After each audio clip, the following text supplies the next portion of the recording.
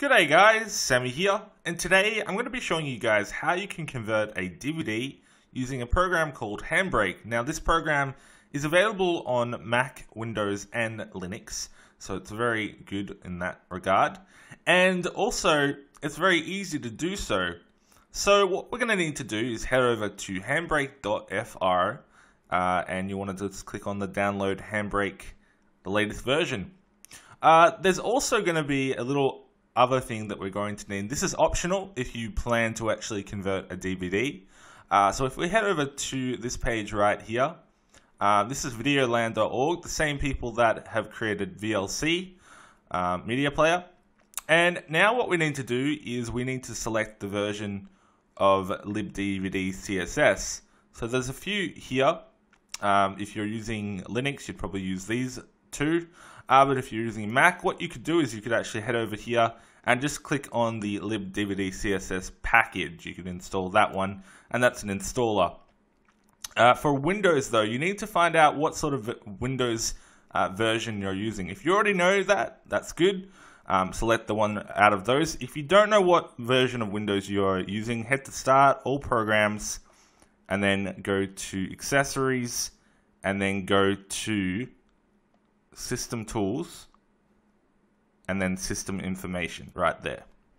And so what you can see here is it says System Type x64 base. That's mine.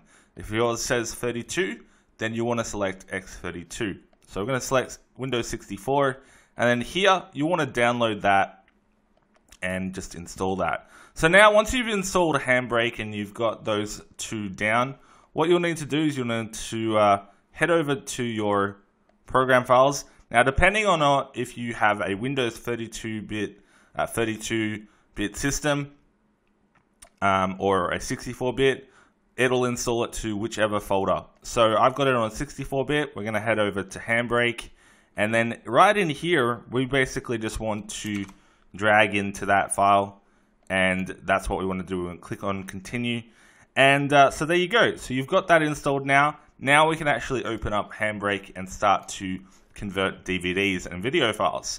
So let's open up Handbrake, and so there we go.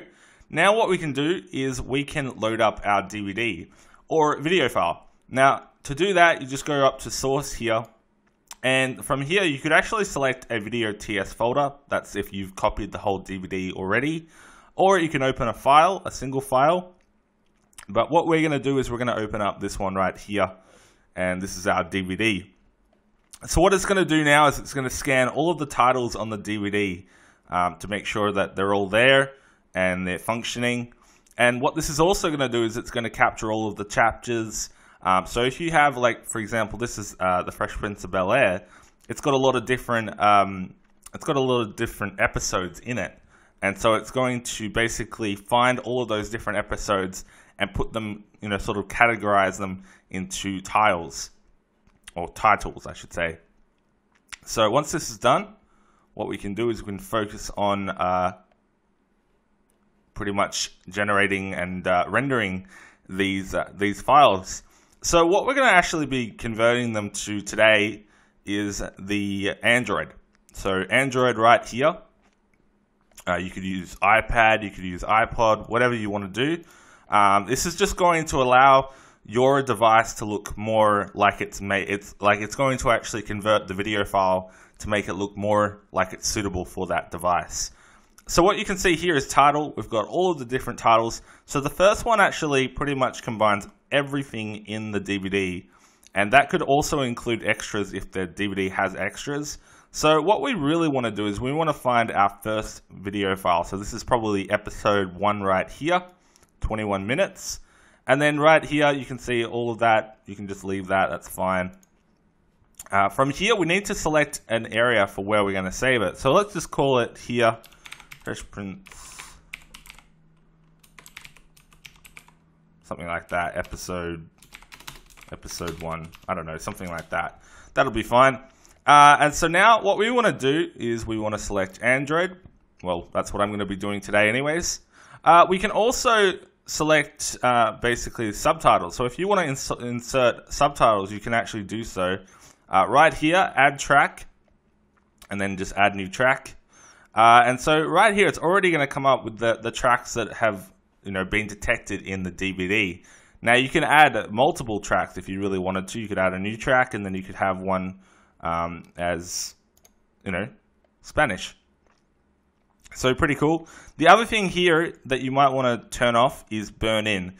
Burn in, what this is going to do is it's going to burn in the subtitles, and you can't remove them, and that's very annoying. So I recommend turning that off, and so that way you've got the option to turn on subtitles if you want to. So that's really cool there. Once you've done that, you can check out some of the other settings. Pretty much, for the most part, you don't really need to change any of these because these profiles right here have been sort of catered to those devices.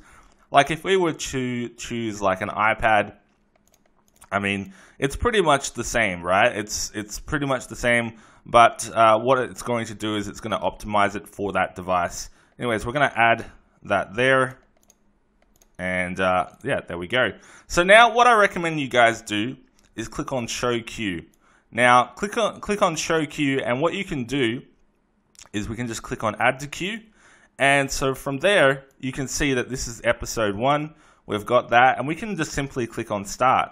Simple as that. So what it's going to do now is it's going to prepare to encode it. It's going to start encoding pretty much very fast, actually. It's going to start to do it pretty fast. You can see it's already up to 1%. So it's actually doing it at a very good rate. It is going to take a little bit of time to do, a whole DVD. But once you've done that, you will have basically, you'll basically have that file.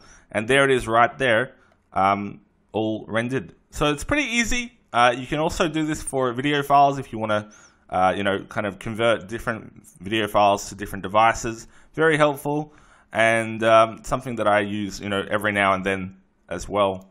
But yeah, if you guys enjoyed this video, please leave some love and leave a like. If you have any questions, let me know in the comments below. I can definitely try to help you out.